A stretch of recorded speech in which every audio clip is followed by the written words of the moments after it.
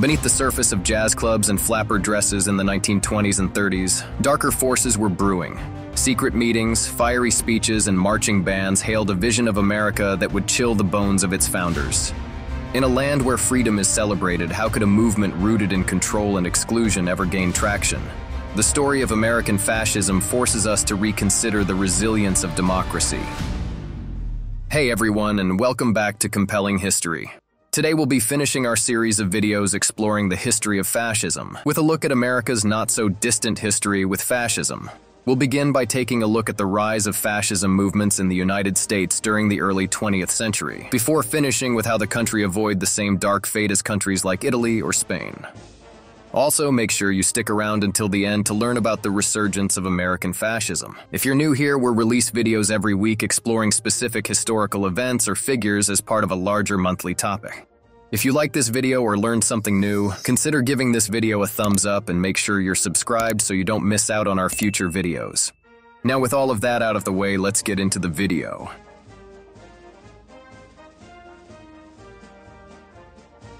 It began with whispers about patriotism, strength, and unity, but behind the slogans lay something far more dangerous. In the shadow of economic despair and political unrest, a movement took root in the United States, mirroring a sinister ideology sweeping across Europe. To understand the rise of fascism in the United States during the 20th century, it is critical to first define what fascism meant in the American context. European fascism, rooted in hyper-nationalism, authoritarianism, and militarism, was adapted in the U.S. to fit its unique cultural and historical framework. American fascism often cloaked itself in the language of patriotism and religious righteousness, playing on fears of racial and ideological threats. Nativism, xenophobia, and the supremacy of white Americans were central tenets, reinforced by long-standing systems like Jim Crow laws and the eugenics movement. Unlike in Europe, where fascist leaders sought to establish new imperial orders, American fascists claimed to defend democracy while seeking to dismantle it, presenting fascism as a moral alternative to the perceived chaos of liberalism and leftism. The roots of this ideology in America stretched back to the late 19th century, with the passage of Jim Crow laws in the South and the rise of anti-immigrant movements targeting Eastern and Southern Europeans. By the interwar period, the movement gained momentum as the Great Depression devastated the U.S. economy, creating fertile ground for fascist rhetoric. Amid soaring unemployment and fears of social collapse, many Americans sought simplistic answers to complex problems. Figures like philosopher Jason Stanley have argued that white supremacy in America embodied the fascist politics of hierarchy, demanding the perpetual dominance of one racial group over others. At the same time, admiration for European fascism spread among segments of the American elite.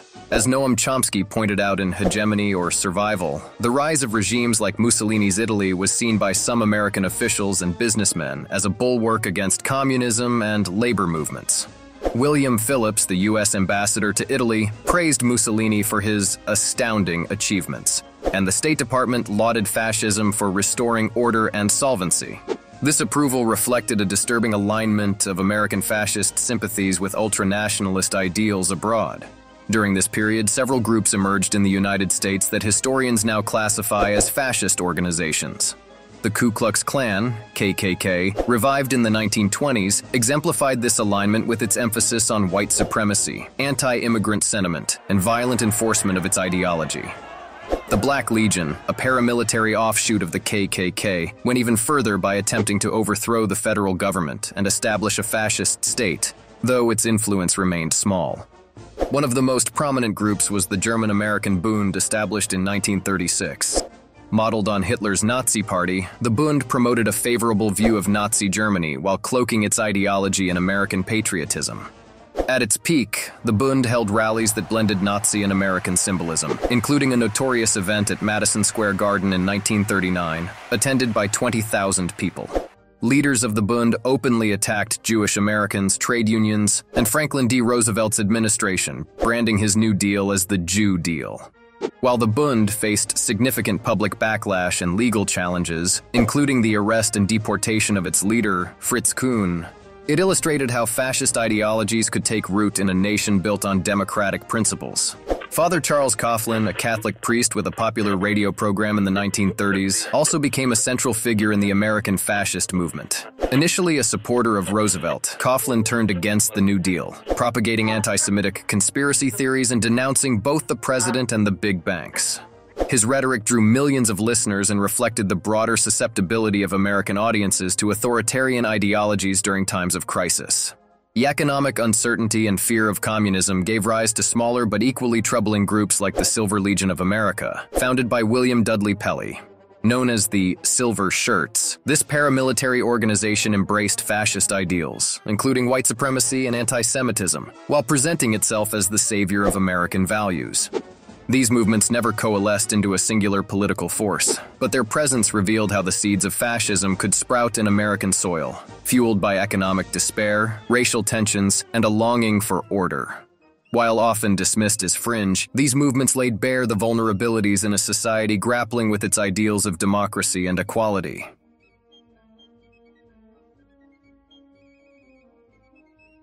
While Europe descended into dictatorship during the 1930s, America faced its own flirtations with authoritarianism. Economic despair from the Great Depression created fertile ground for radical ideologies, and the allure of fascism seemed a plausible threat. Americans were forced to confront unsettling questions.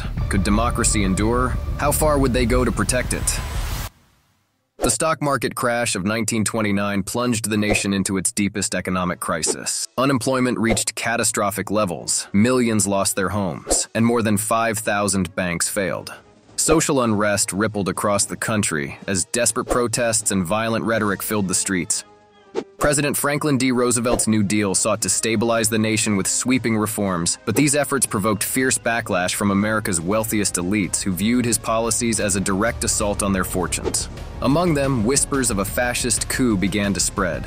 The most infamous attempt to overthrow Roosevelt's government came to light in 1933, when retired Marine Corps Major General Smedley Butler testified to Congress about a conspiracy led by financiers within the American Liberty League.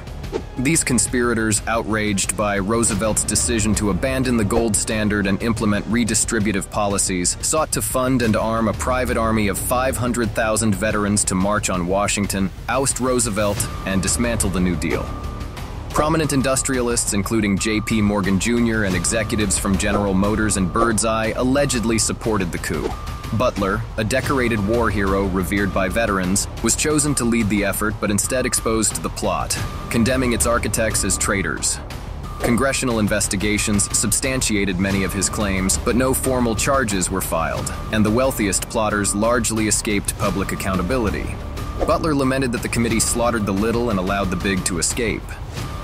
The exposure of the so-called business plot underscored how deeply divided America was during this period. FDR's detractors accused him of tyranny, while militias like the khaki shirts and silver shirts gained traction, drawing inspiration from Mussolini's black shirts and Hitler's brown shirts. These groups, rooted in white supremacy, anti-Semitism, and militarism, openly advocated for authoritarian rule. Public figures such as Henry Ford and Charles Lindbergh amplified fascist sympathies, while rallies organized by the German-American Bund mirrored Nazi spectacles in Germany, stoking controversy and fear across the nation. Resistance to fascism in America came from various quarters. Figures like Butler, despite personal disagreements with Roosevelt, prioritized the Constitution above political leanings, exposing plots that endangered democracy. Labor unions, civil rights groups, and grassroots movements worked tirelessly to counteract fascist propaganda and curb the influence of paramilitary organizations. The American Civil Liberties Union, ACLU, and the Anti-Defamation League, ADL, were among the organizations that fought to preserve democratic ideals. Anti-fascist Italian expatriates in the Mazzini Society also contributed to the effort, rallying against Mussolini's influence both in the United States and abroad. The American public, witnessing the horrors of European fascism, largely rejected authoritarianism. Popular sentiment, while strained by economic uncertainty, remained wary of movements that sought to undermine democratic principles. Still, the specter of fascism lingered, and even after the immediate threat had passed, those who had opposed it were not always celebrated. During the Second Red Scare, individuals who had resisted fascism in its early days were labeled premature anti-fascists. Their loyalty to the United States called into question during a time of heightened suspicion of communism. Had fascist movements in America succeeded, the consequences would have been devastating. Early actions likely would have included repealing New Deal legislation, dismantling labor unions, and enacting sweeping censorship laws to silence opposition. Racial and religious minorities would have faced systemic persecution under policies echoing the Nuremberg Laws, and democratic institutions like the press would have been gutted, creating an atmosphere of fear and repression. The events of the 1930s serve as a stark reminder of democracy's fragility. Roosevelt's calm resolve inspired Americans to unite against fear, while his policies stabilized a nation teetering on the edge of collapse. When asked how close America came to falling into dictatorship, Congressman John McCormick put it best: "When times are desperate and people are frustrated, anything could happen." Nearly a century later, those words still resonate as a cautionary tale for the modern age.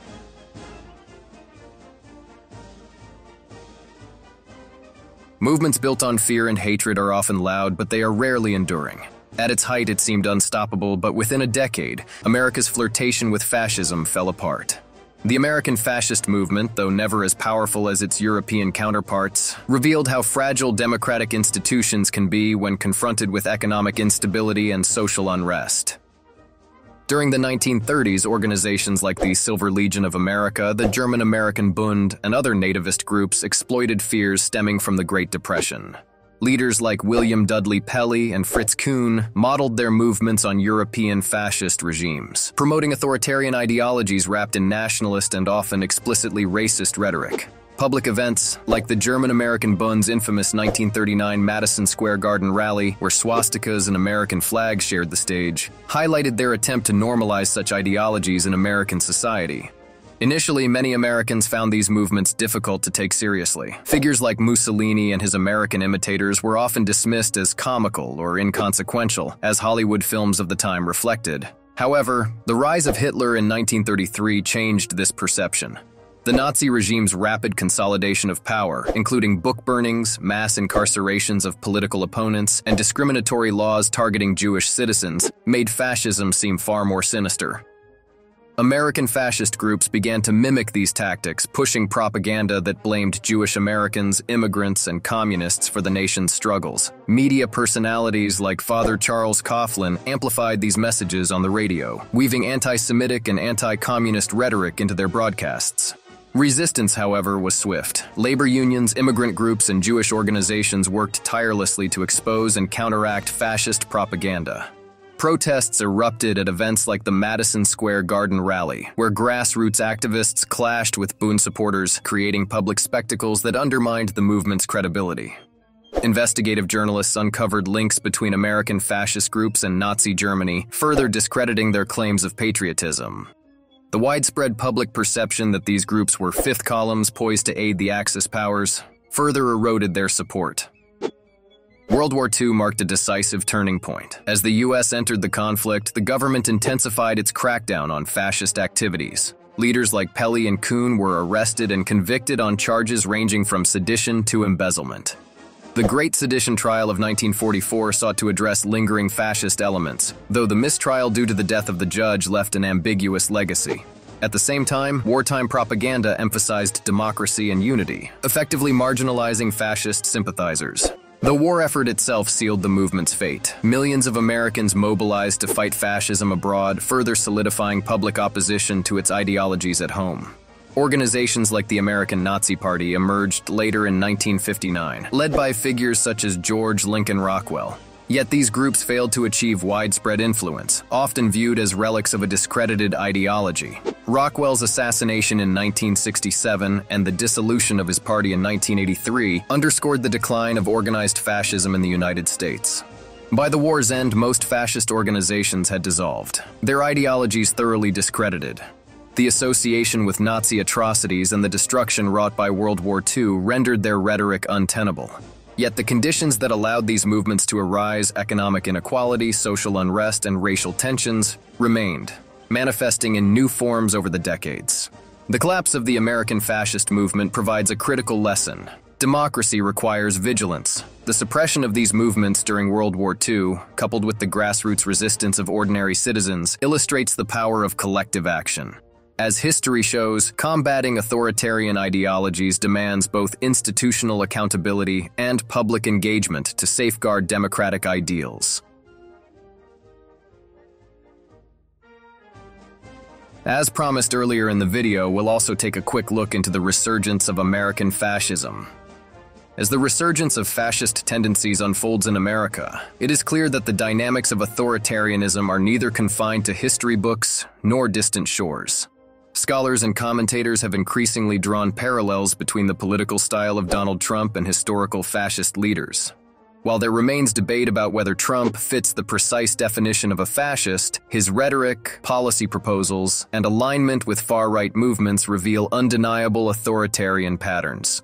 Trump's political ascent has been marked by the use of nationalist rhetoric, the vilification of marginalized groups, and efforts to undermine democratic norms, elements that resonate with classic fascist strategies. From his refusal to accept the 2020 election results to his inflammatory stand back and stand by directive to the Proud Boys, the parallels are stark.